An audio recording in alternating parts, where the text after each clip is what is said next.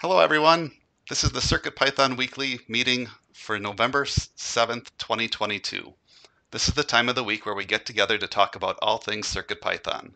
I'm Paul Cutler and I'm a volunteer in the CircuitPython community.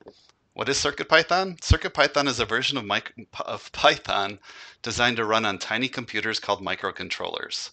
CircuitPython development is primarily sponsored by Adafruit, so if you want to support Adafruit and CircuitPython, consider purchasing hardware from Adafruit.com.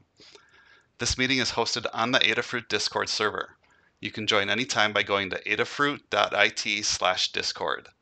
We hold the meeting in the CircuitPython Dev text channel and the CircuitPython voice channel. This meeting typically happens on Mondays at 2 p.m. Eastern, 11 a.m. Pacific, except when it coincides with a U.S. holiday.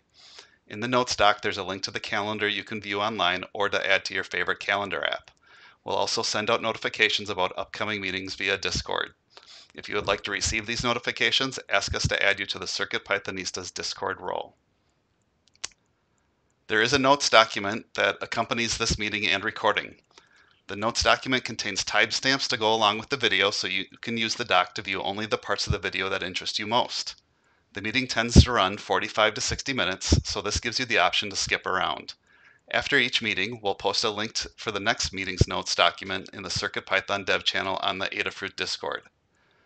Check the pinned messages to find the latest doc so you can add your notes for the following meeting. If you wish to participate but cannot attend, you can leave hug reports and status updates in the document for us to read during the meeting. This meeting is held in 5 parts. The first part is community news. This is a look at all things CircuitPython and Python on hardware in the community. It's a preview of our Python on microcontrollers newsletter. The second part is the state of CircuitPython, libraries, and Blinka. This is a statistical overview of the entire project. It's a chance to look at the project by the numbers, separate from what we're all up to. The third part is Hug Reports. Hug Reports is an opportunity to highlight the good things folks are doing, taking the time to recognize the awesome folks in our community. The fourth part is Status Updates. Status Updates is an opportunity to sync up on what we've been up to. Take a couple minutes and talk about what you've been doing in the last week since the last meeting and what you'll be up to over the next meeting until the next meeting, or until the next week until the next meeting. And the fifth part is In the Weeds. In the Weeds is an opportunity for more long-form discussions. These discussions can come out of status updates or be something you've identified ahead of time as too long for status updates. And that covers how the meeting will go. We'll start off with community news. These are from the Python on Hardware newsletter that comes out tomorrow. The first one is the project of the week. This comes from Brian Welsby, who used a Pymaroni Tufty with an STD41 sensor breakout and MicroPython to make this carbon dioxide and humidity monitor with analog meter aesthetics. He converted some C code to use to MicroPython for the build. The Pymaroni Galactic Unicorn was released with almost 600 RGB LED matrices with amplifier and speakers, powered by a Raspberry Pi Pico W running Pymaroni's fork of MicroPython. The LEDs can be strobed at 300 frames per second at 14-bit precision.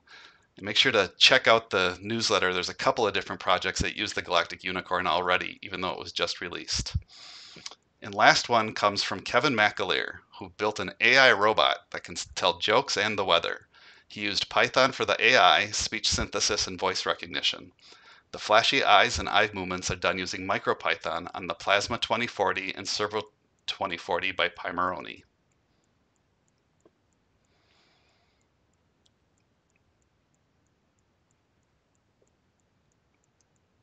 This and more is available in our weekly Python for Microcontrollers newsletter, which goes out via email on Tuesday mornings. Visit adafruitdaily.com to subscribe to the newsletter. Thanks to Anne for putting the newsletter together. If you have any Python on hardware projects to share or find content you'd like to see included, please consider contributing to the newsletter. You can open a PR on GitHub, @Ann_engineer on Twitter with the hashtag CircuitPython, or email cpnews@adafruit.com with links to share. Next up is the state of CircuitPython, libraries, and Blinka. Overall, there were 18 pull requests merged from 12 authors, with some of the new authors looking to be Babplock B, Pit79, Squirtle Squad Leader, and Furbrain, with 7 reviewers, thanks to Katney, Jepler, Foamy Guy, Lady Ada, MicroDev1, Tech Trick, and the Kitty, with 25 closed issues from 11 people and 12 new issues opened by 9 people. And Hacktoberfest is all over, so that label was removed from 120 issues. Next up is the core. Jeff, will you go over the core for us, please? Hello. It was a bit of a quieter week on the core, in part because Dan was out and I was working on some other things. However, we did still have 5 pull requests merged from 5 authors with 3 reviewers, leaving us with 27 open pull requests. That list is growing a bit, but hopefully Dan and I will get through some of the more recently submitted ones. The older ones are, for the most part, waiting on action from you, the person who submitted the PR. So if you are able to get to that, we encourage you to. If it's not going to happen, maybe it's time to close that PR. And if we are mistaken and it's something on the Adafruit side that needs to happen, please give us a ping on those older pull requests. We have 564 open issues, but we mostly pay attention to our milestones. And the important milestone is the 8.0.0 release, which has 27 open issues we'd like to resolve before getting to a stable release. And following that, 13 more open issues that we'd like to fix during the stable release cycle of version 8. As well as that, we've got 497 long-term issues, and that means Adafruit doesn't prioritize working on them right now, but if it's important to you, we encourage you to pick up and resolve those issues. We've also got 4 issues not assigned a milestone, and again, that's just because our normal triage of issues hasn't happened, but we'll get that cleared up soon. But, basically, we continue working on stabilizing version 8. I know I've been doing some stuff related to improving async I/O since we've got some users who are experiencing problems, but are also really interested in seeing that work better. And yeah, as usual, it's just we need to work towards a stable version 8, and that's what we've got for this week. And now I'll turn it over to Katney to talk about the libraries. Thanks, Paul. So this week, across all the libraries, it's all the CircuitPython libraries, so that's everything that starts with Adafruit _CircuitPython_, as well as a few extras such as our community bundle and our cookie cutter. We had 13 pull requests merged from 7 authors and 5 reviewers. That leaves us with, across all the lids, 700 and... I'm sorry, across all the libraries, 41 open pull requests. The oldest one is 769 days old is what I was trying to read. Paul, do you need to reload or something?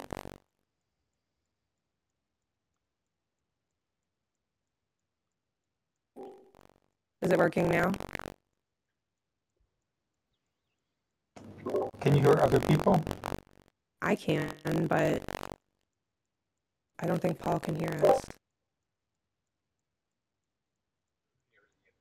Cadney. Okay.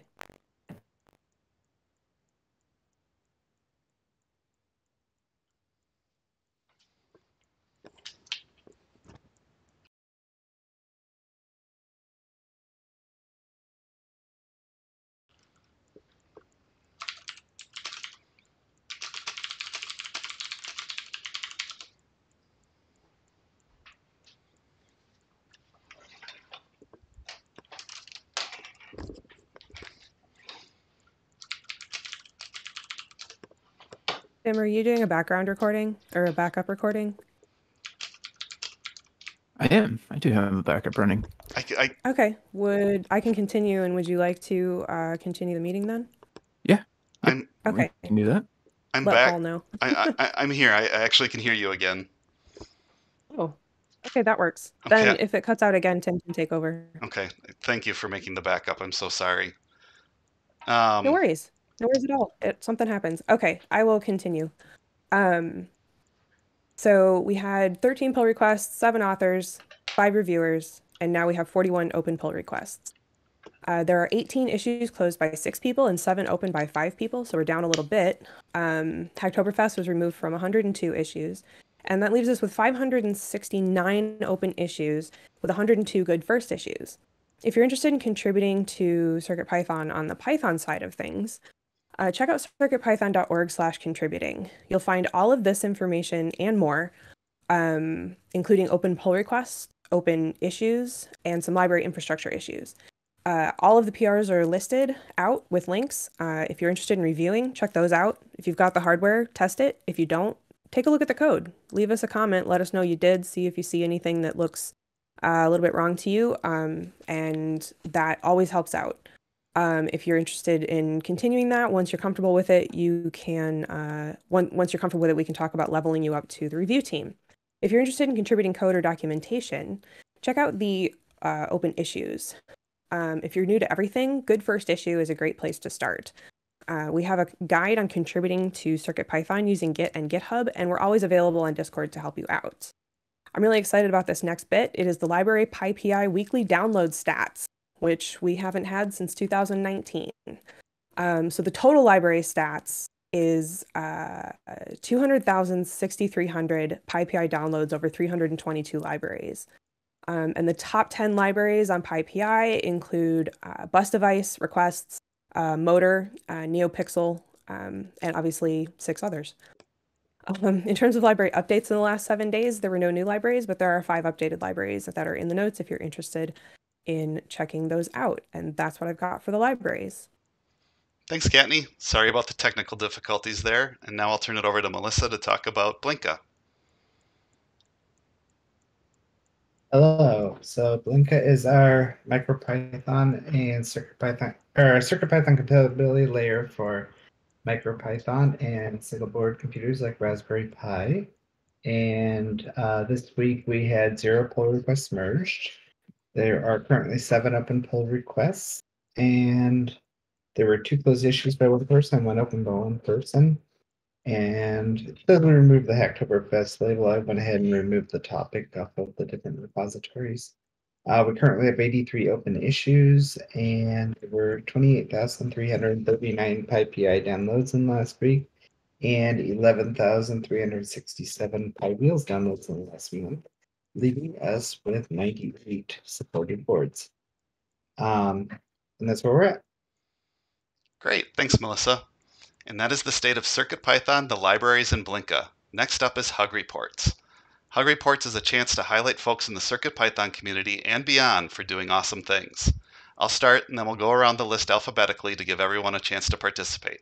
If you're text only or missing the meeting but have Hug Reports in the note stock, I'll read them off as I get to you in the list. And I would like to start with a group hug for everyone. And next up is C. Grover, who is text only. A hug for Foamy Guy for streaming the setup of a new desktop environment. Too many takeaways to list here. Tektrick for the enlightening conversation during the recent community help desk.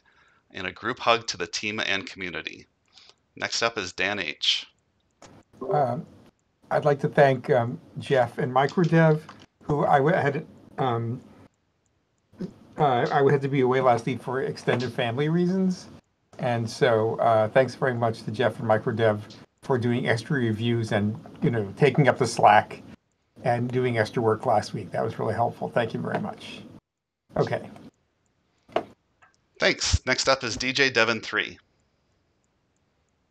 I have a hug report for Deshipu, who for answering a question about MCP 23017 use with the keypad library. At Foamy Guy for the great live stream on Saturday. It kept me company while desoldering and resoldering 16 through-hole resistors. So I was listening to the stream, and that was pretty nice. Paul Cutler and Toddbot for another great episode of The Bootloader. I enjoy watching your collaborative format and being exposed to new stuff out there. And to Lady Ada for the great search videos every week. As a newbie PCB designer, seeing how components are selected and learning best practices is extremely valuable. The resistor pack episode alone 2 weeks ago was a revelation. That's it. Thanks. Foamy Guy, you're up next.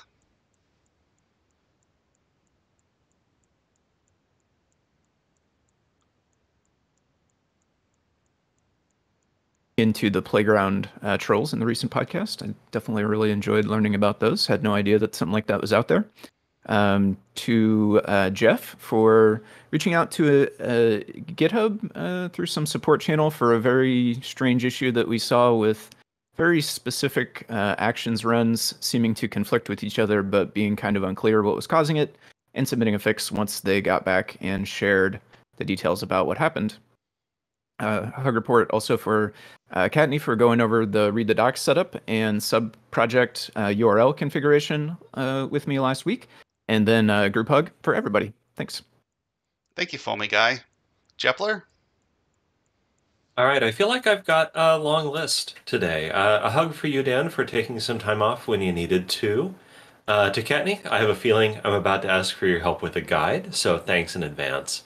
Noe, for being excited about an idea I had for a 3D print. We're going to do a little collaborative guide coming up in the next month or so. Paul, thank you for running the meeting, and thank you for rolling with it as technology betrays us in various ways. To Nick Kumaris, who was asking an interesting question earlier that I could answer about the difference between taking the power of an integer or a floating point number in CircuitPython and Python. Phil B., I'm looking forward to working together with you on a guide soon. To PT and Lady Ada, thank you for giving me some collaborative projects in the near future. This stuff with Noe and with Phil B. that I'll be doing. And Lady Ada, thank you for entrusting me with some prototype PCBs to add CircuitPython support for. And finally, a group hug. I love hanging out with you guys. Thanks, Jepler. We love hanging out with you too. Kattni, you're up next. Yeah, I was just finishing up. I missed people, but I'll get to who I have and then a group hug to everybody else. So to you, Paul, for swapping hosting the meeting with me today. I was absolutely right that I wouldn't be prepared to do so after a busy weekend, and I greatly appreciated that you agreed to take this on for me. To Tektrick for a few wonderful chats over the last week and for picking up the updates discussed in those conversations. And then specifically, a hug to Tektrick for sorting out getting PyPI download stats for the libraries in Blinka for the first time since PyPI stopped providing that data directly. To Keith the EE for helping out with figuring out how to assemble something for a guide when I completely misread the description and would have asked a very stupid question, so thank you for making me look smart again. To Phil B for checking in with me regarding a fritzing object issue he was having. It's usually the other way around, so I really appreciated being able to help Phil out versus typically it's him having to help me. And because I didn't get to this until 2 minutes ago, I guarantee I missed some people I meant to include. So a group hug for those folks and then a group hug for everybody else as well. Thanks, Kattni. Next up is Keith the EE, who is text only, so I'll read that. He has a hug for Kattni for helping outline a bill of materials and a great discussion about what should go into a text scrolling LED hat project. And next up is Maker Melissa. Hello, I wanted to give a hug to Kattni for reviewing a PR I made to CircuitPython.org where I added a bunch of boards. And then all the great presenters a hug to all the great presenters at Hackaday SuperCon this weekend, and group hug to everyone else. Thanks. Next up is Mark Gambler, who's missing the meeting, so I'll read for him. He has a hug for me, Paul, for having him on the CircuitPython Show podcast. That'll be on at the end of the month, and a group hug. Next up is Tektrick, who's text only. He has a hug for Kattni for the great conversations over the last week. Eva for helping me sort out remaining issues this week resulting from a PyLint upgrade. C. Grover for hanging out for a bit during the community help desk. Jepler and Maker Melissa for helping me identify and work through failures resulting from the new upgrade the CI made to Python 3.11. Foamy Guy for the interesting streams and for tagging issues with Hacktoberfest accepted last week so people could get credit for their contributions. Everyone who participated in Hacktoberfest, both as a contributor or as a reviewer.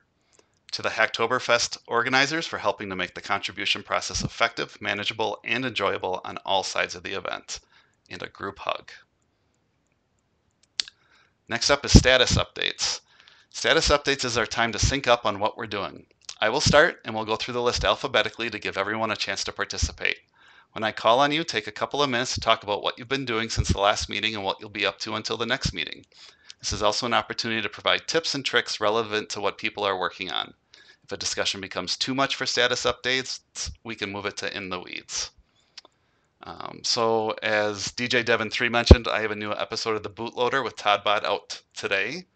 We talk a little bit even about a CircuitPython powered open colorimeter, which is interesting. And then I recorded a new episode of the CircuitPython show with Mark over the weekend. Look for that by the end of the month. Next up is C. Grover, who is text only.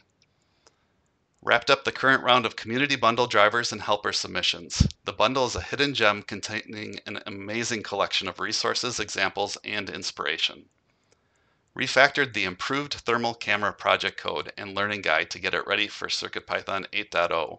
Was able to squeeze a 20% frame rate performance improvement by applying MicroLab in places that weren't obvious the first time around.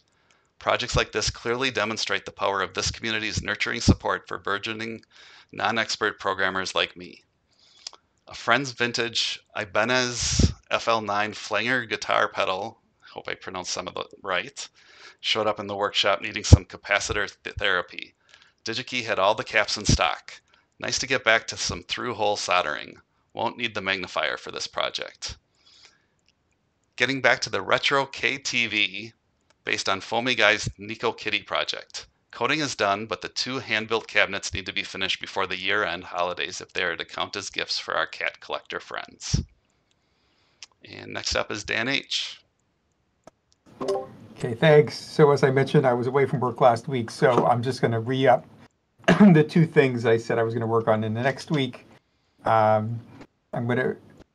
have some users have some clues about the LC709-203F issue on ESP32S3s. I'm going to take a look on that, and then there are a bunch of puzzling network problems on various expressive boards, and I'd like to look at those also. And there's also some sleep issues, though they're a little bit more idiosyncratic. I'll look at those also. Okay. Thanks, Dan. DJ Devon 3, you're up next. Last week, I went on show and tell with my Dragon Skull Mask, Adafruit show and tell, and I had a lot of fun. It wasn't a particularly hard project, but what really increased difficulty was the short deadline to Halloween. I only had a couple days to make the thing. And I really wanted to mention, and I forgot on show and tell, that CircuitPython's fast iteration process is really what made that project possible. I mean, the scepter alone was added to the costume 1 hour before trick-or-treaters started showing up. Because I would have had to wait minutes between iterations with Arduino's compile times, I don't think I would have gotten that done in time using Arduino. So CircuitPython in particular made my Halloween a success and had a blast and was totally worth all the effort. This week, one of the coolest things that happened to me was Make Magazine followed me on Twitter after seeing the Dragon Skull featured on Show and Tell. And that might actually appear in the next episode of DigiKey's Maker Update. There's no promises or anything there, but that was really cool. I soldered up my first 1.2 rev board of the TR Cowbell sequencer during Foamy Guy's live stream on Saturday morning. Confirmed all the LEDs and switches are working. Everything works without any bodge wire this time.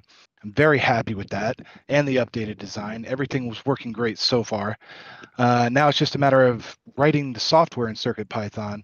And as far as I know, I can't use the keypad or debouncer library because they're incompatible with the MCP 23017 chips. And I tried Neradox scanner library for that, but I couldn't get that to work. And that's probably my fault for an iteration or an initialization issue. And this is my main project right now, and I'm really excited to get back to it. Because of that, I completely slacked on working on PRs this week. I still have some PRs sitting in limbo waiting to be fixed, and I apologize to reviewers who are waiting on me to do those pre-commit checks. And that's all I got. Thanks for the update. Foamy Guy? All right, thank you. So a couple things. Last week I modified the screenshot generator, the project screenshot generator that's used for learn guides and library examples to include CSV files. It has a list of certain types of files that it includes in the screenshots and certain types of files that it doesn't. So we added CSV to that because some of the projects use them, but it wasn't in the in getting included previously. After getting that bit of it done and making a PR with it, it became apparent the CI needed a couple fixes. So I poked around and got those fixed up, at least to the point of passing, although it's very possible that some of the changes may be not necessary in the long run. I think maybe there's other stuff in the works that could affect it. But we got that stuff passing. I went over with Kattni last week the read the docs setup process and the sub-project URL that gets used for all the different docs pages, namely like the badge that's in the README is the main place where I usually link it from. It's probably linked in other places as well, but went over how to get all that stuff set up. And then the last couple of days of last week and through kind of the end of this week, I've got some other stuff going on, so I've been a bit lighter on CircuitPython than normal. Some of that stuff is voted early last week for the election day that's upcoming. I think tomorrow is the actual day. A new computer, I think I mentioned it last week. I got a new computer that arrived on Friday, and I've been working on getting everything set up, installed, and configured to my liking. I set up the CircuitPython dev environment specifically on a stream on Saturday for folks that are interested in the tools that I use most frequently or how to get them set up on Linux. It has been and is still into this week unseasonably warm in my area, which has been nice because there's a good bit of pre-winter yard work like collecting leaves and mulching leaves and all kinds of stuff that I've been doing. And then through the latter part of this week, I'll be off for a couple of days to have some fun with birthday activities with myself and my wife. And that's what I have going on. Thanks. Thanks. And yes, tomorrow is election day, so remember to go out and vote if you haven't done it already. Next up is Jepler. Hello again. I was writing this in a hurry, and last week just feels like a blur. So this is missing some things that I did. But I fixed some more async IO bugs that I created.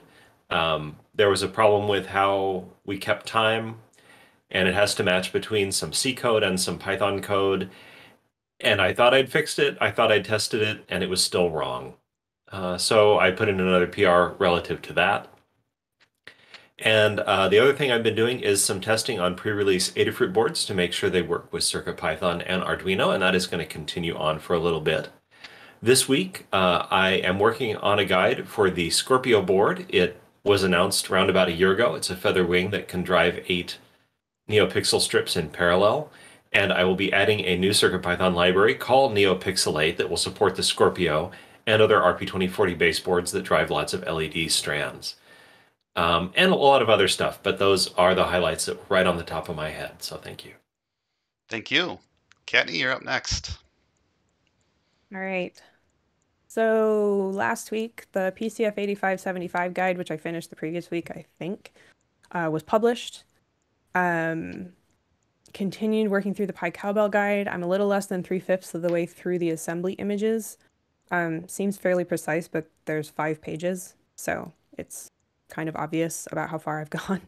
But I finally figured out a system that took the overwhelming part out of the situation and was finally able to get into a groove with that, so that should go faster this week than it did starting last week. I met with Alec about getting the PyPI download stats going, and I met with Tim about the final steps to getting documentation going on a new library. This week, continue the PyCowbell guide. That's my initial focus. Finish up the assembly page images and the assembly pages to go with them. And then the overview, the pinouts page, CircuitPython and Arduino pages, and the downloads pages are left beyond that. The CircuitPython and Arduino pages should be relatively simple. They are simply going to include I2C scan code for you to run to find whatever you have plugged into the Stemma I2C sensor, or whatever Stemma I2C connector on the PyCowbell to find whatever sensor you have attached. It doesn't go, because there's no specific code to use with the PyCowbell. It's a proto board. So that's all that's going to be, is to run that to make sure that, it's connected properly. And then I need to blog up the PCF 8575 guide being published. I have an addition to the code of conduct regarding unnecessary tagging of individuals or roles being prohibited. And I will PR it and post it to the CircuitPython-dev channel once that's in, so that way other folks can contribute suggestions or ideas or so on to make sure we get the wording on it right. And after a couple days, it'll get merged. So then next up, and also very eventually on my list, which is to say, this is not in order, but it's all things I have to get through. The CH9102F is going to be added to the existing driver installation guide. It's a breakout for the chip that's on many other boards. So we'll add a page that basically says like, hey, you can actually test this using these driver installs, which is a little backwards. Usually products get a product guide with an explanation of what to do. This one is an explanation of what to do, including a product mention. I'll be doing the guide for the iSpy breakout. We have a Stemma hub that we recently released that is also getting a guide. A ton of miscellaneous, which is mostly guide page updates and template additions to guides. I still need to add using an external Wi-Fi antenna to the Wi-Fi mailbox guide. I'm going to be adding the Metro Mini V2 to the Metro Mini guide. There's a guide on getting API keys from Twitter, which was posted relatively recently, but I also went through the process more recently, so I was asked to just review that guide and make sure the process is still the same. And then there's going to be a project on using CircuitPython to maybe parse an RSS feed. It might end up being JSON because we've already got that in place to send the parse data to Twitter and Mastodon. That's going to be using a PicoW, and I will be working with Liz on that project for her to be doing the side of it where you actually display the data on a display.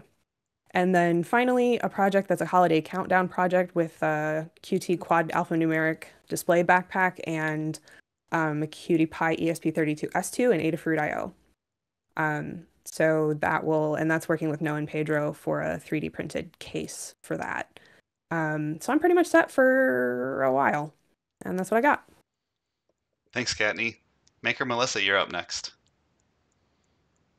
Hi. So this last week I had my Clue Robot guide that was published this past week, and I updated the Google Assistant Learn guide and some code associated with that, and then I blogged up about both of those guides.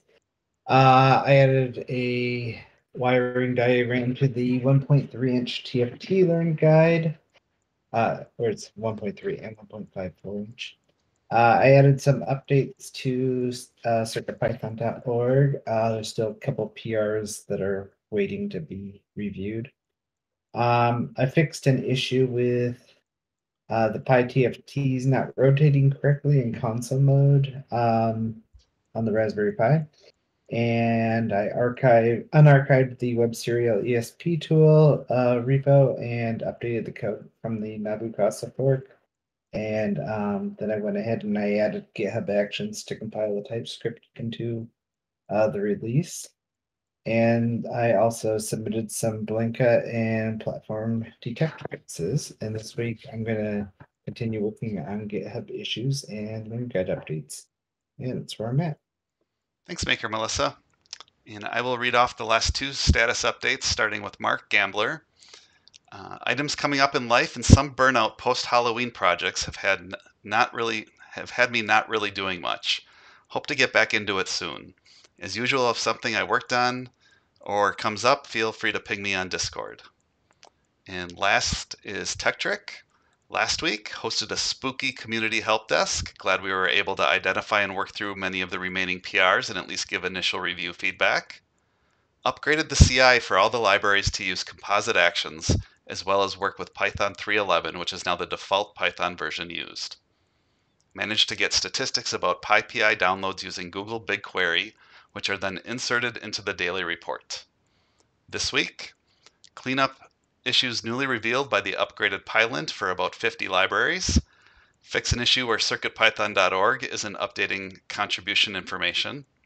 Finalize a new page in the Adafruit CircuitPython bundle that will update daily with the weekly PyPI download information from BigQuery. Start preparing the test library repo that will help test changes to the new CI. And keeping an eye out for issues resulting from the new Python version or the upgrade CI. Please don't hesitate to reach out if something in the CI isn't working. And that was status updates. Next up is In the Weeds. In the Weeds is an opportunity for more long-form discussions that either come out of status updates or that folks have identified ahead of time. If you have any In the Weeds topics, please make sure that they get added while we're discussing other things. There's no topics this week, unless anyone has anything to add. So otherwise, I will wrap up. This has been the CircuitPython weekly meeting for November 7th, 2022. Thank you to everyone who participated. If you want to support Adafruit and CircuitPython and those that work on CircuitPython, consider purchasing from the Adafruit shop at adafruit.com. The video of this meeting will be released on YouTube at youtube.com/Adafruit, and the podcast will be available on major podcast services. It will also be featured in the Python for Microcontrollers newsletter. Visit adafruitdaily.com to subscribe. The next meeting will be held next Monday as usual at 2 p.m. Eastern, 11 a.m. Pacific. This meeting is held on the Adafruit Discord, which you can join by going to adafru.it/discord. To be notified about the meeting and any changes to the time or day, you can ask to be added to the CircuitPythonistas role on Discord. We hope to see you all next week. Thanks, everyone. Thanks, everyone.